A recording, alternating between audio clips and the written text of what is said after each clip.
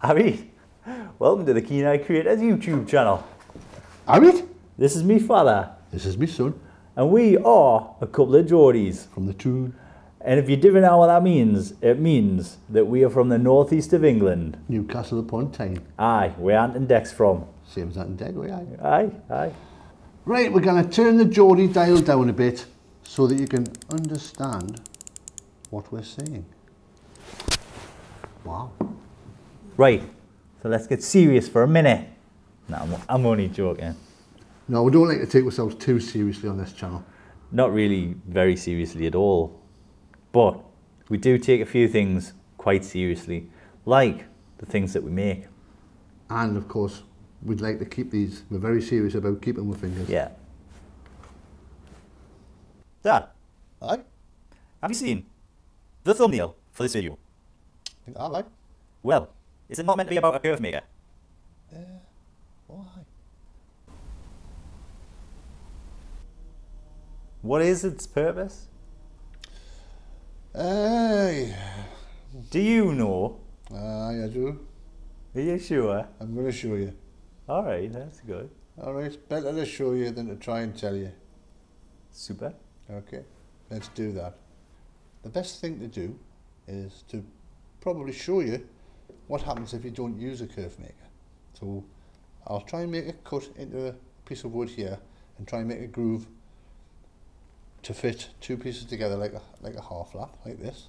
But we'll do that without the Kerfmaker and we'll see what happens. And we'll just offset, so we'll take a cut and then we'll put that thickness up against the stop. Can you see that? Mm-hmm. Up against the stop. And you would think that that would take that amount off. But let's see what happens, eh?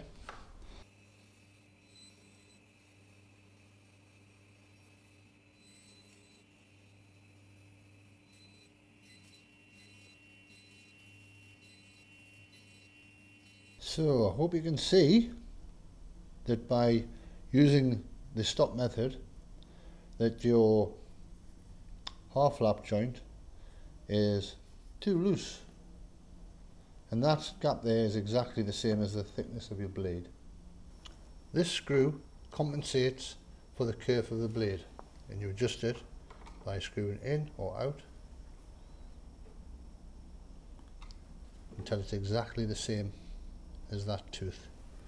This works by inserting your workpiece up against the stop, sliding the rod, tightening the thumb screw to lock it in place, and then removing your workpiece. Now you have two positions. You have your first position up against the screw, which is the same thickness as your kerf, and then you would set your stop. You would move your stop along and then take your workpiece to where you want to take your first cut. Bring in that stop, bring in that stop, and then make your first cut.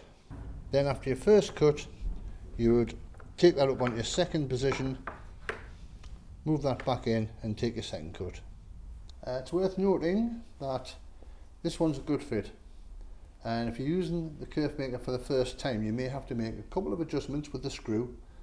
You undo the screw to make it a tighter fit, and you screw it in to make it a looser fit. Alright? Rightio. So, we've got a perfectly good Kerfmaker right here. However, it's a bit on the small side. So, we're going to make a bigger one. Bigger. Improved. Better. Sexy. We've selected our stock and we're cutting it a little long as we do a calibration cut later on. We are milling it square as it's very important for this to be accurate. So now we're setting up to cut the groove for the sliding part of the mechanism. Now we're looking for a loose fit on this because the slider has to move easily. So we've adjusted the Kerfmaker so that it actually gives us a sliding slip fit. Now you don't need a Kerfmaker for this step, but we've got one, so it'd be silly not to use it. Here we're bunging up the end of the groove with a stop. If you'd used a router table you could have stopped the cut, but we used a table saw so it went all the way through.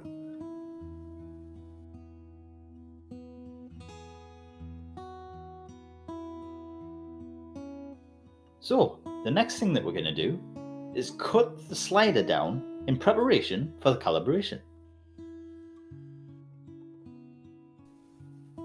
Okay, we're going to change the table saw blade out and put a Dado set in. Now while we're doing that, It's your job to hit that subscribe button and the on, like. Come on.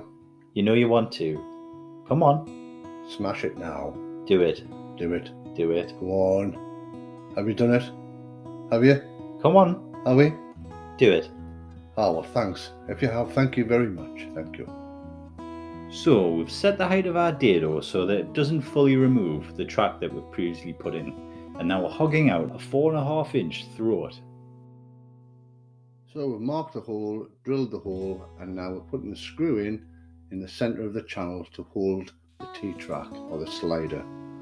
Now we're cutting that down, and we're going to cut a slot into it for a screwdriver so that it recesses down beneath the surface. So here we are recessing the nut below the surface, and we'll secure that in with epoxy.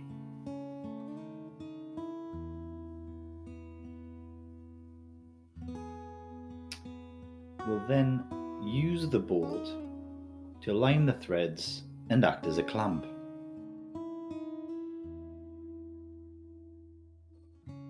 Okay, it's time for that all-important calibration cut. Now we make sure the slider's up against the stock, we lock it into place. Now we're going to take a slither off the length of the whole thing, calibrating it so that it's all exactly the same length. Here we're drilling the hole for the kerf adjustment screw. And now it's drilled, here we are actually inserting the screw. This one goes flush. Now we're nearly finished because, well, we're putting on some finish.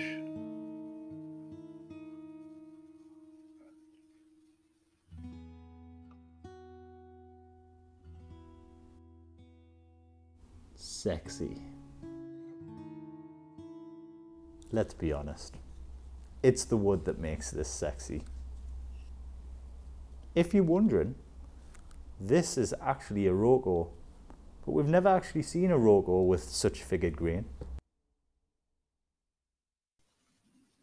The Kerfmaker's finished and we're setting it up for the first time. We're undoing the screw to try and match as closely as possible to the thickness of the blade. Being careful to go out a little bit further rather than not enough, so that we actually end up with a tight joint so that we can tweak it to the perfect fit. Now we're using a couple of test pieces here for the first try, just to get it set up before we actually go with the big joint that we've actually got planned. Here we are. First cut. Now we have got the screw out a little bit far here, so I'm expecting this to be a little bit on the snug side. Yeah, as expected. Very small adjustment to the screw, turning in. Let's try that again. Just run that through again, one more time. And let's see how we go this time. Just looking for that perfect fit, and I think we've got it. Yep, there it is. Kerfmaker set. Now we're going to go and cut this joint for real. We're setting up to do a half lap joint and bringing the blade up so that it just takes a whisper off both sides of this wood to give us, we're setting for halfway. Here we are cutting the joint now. Kerfmaker set. We've already done one half just to show you. There, we're cutting one half all the way through, and then we'll be fitting it together.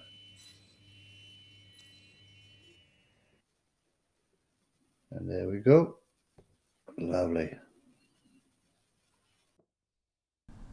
I don't know if it's just us, but there's something very satisfying about the way a perfectly fitting joint sounds. And feels. And feels, yes. When you put it together. I don't know, what do you think?